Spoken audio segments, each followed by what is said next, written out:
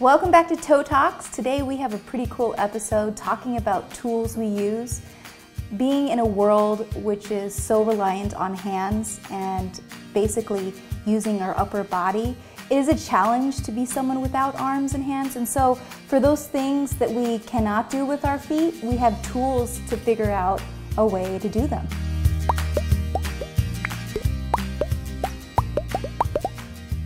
Okay, in the morning when I wake up, first of all, I get ready, right?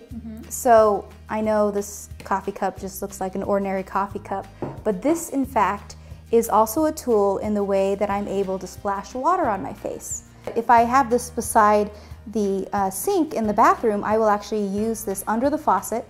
With water inside it, I can splash my face for a nice wake up, especially if it's cold water.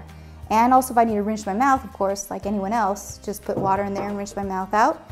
And one of the biggest questions that people always ask me when I'm speaking is, how do you tie your hair in a ponytail? And it's essentially a one-handed ponytail maker. But for me, I use my feet.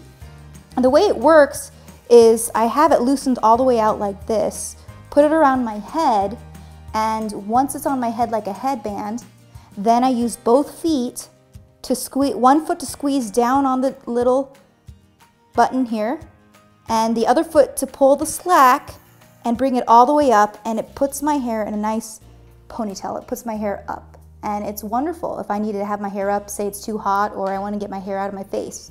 And right here, speaking of shoes, I have some Vibrams.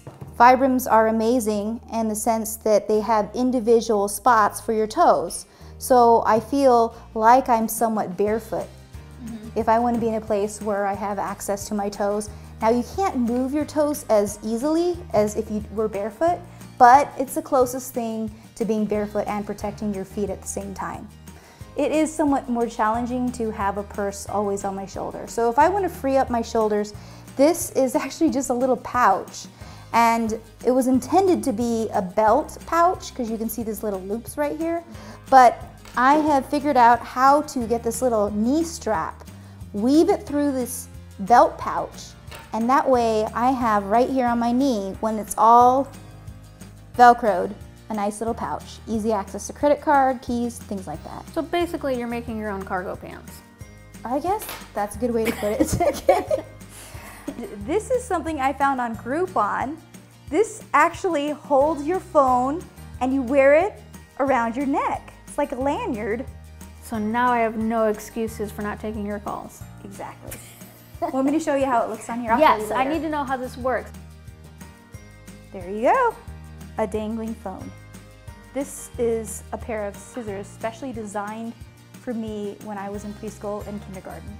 Because, watch, you pull this top off, it has a spring in it, which allows you to cut without having to reopen it because the spring bounces it back up. So that's about everything that I have to show you. Do you have some tools to show me? I do have a couple of tools, and some of them we've probably seen before. For getting dressed in the morning, I have my dressing stick. It's a long piece of metal with a hook at the end, and that's what I use for getting dressed when I'm at home. But when I'm traveling around, or if I need something in my purse, I've got this one. And this is a telescoping stick, and essentially it goes to like the full length of the metal one. And then I can put this in my purse, and when I need to go to the bathroom at a public restaurant, I can pull this out and use it to go to the bathroom. So this has been handy for when I'm traveling around. And this device I got at one of our conventions. I think the ACA convention had a couple of these, and they were interesting because it has a sticky side to it, and the strength of the stickiness will hold a full can of vegetables. So if I'm going to the grocery store and it extends, it's also telescoping. So if I'm at the grocery store and I need to pick up a can of beans or green beans, I can hold it with my chin or my foot and then suction up with the sticky stuff, and it'll hold a whole can of beans, and then I can put it in my cart.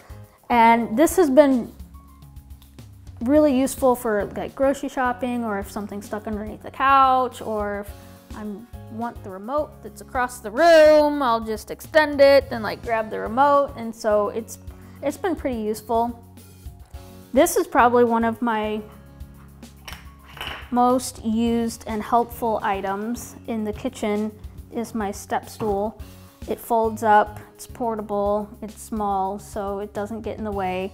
And when I want to get up onto the kitchen counter, or if I need to get something off of the shelves in the pantry, then I can just grab this guy and step up and get whatever I need, and then fold it back down and hide it into the corner. So I use this like every day. And this has been a fun item. I was looking for one of these everywhere. I think I got it off of Amazon, but it's basically just a piece of plastic, and it's got a slit down the middle, and I use it for opening soda cans.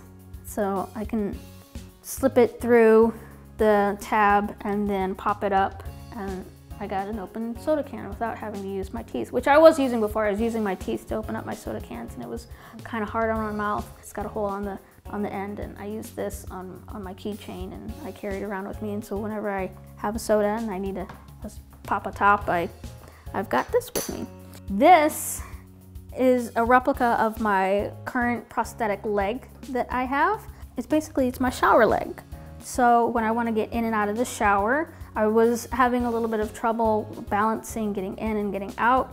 And once I'm in the shower, I'm okay, but it's the part where I'm getting in and getting out that I'm afraid like I'm gonna slip or fall. I put it at the edge of the tub, and when I need to, I can slip into it and step out of the tub and walk away. So we've got a lot of tools here. I think we've covered a lot of ground on our daily lives and how we do things. If you would like to see links to some of these items or description, go to the description bar and we'll have a list of all of these items if we can find them. And if you have suggestions for us or ideas of new tools that we could use and incorporate those in our life, let us know. So if you're interested in supporting more of these videos, go to patreon.com/toetalks and subscribe. Thanks for watching. Bye. Bye.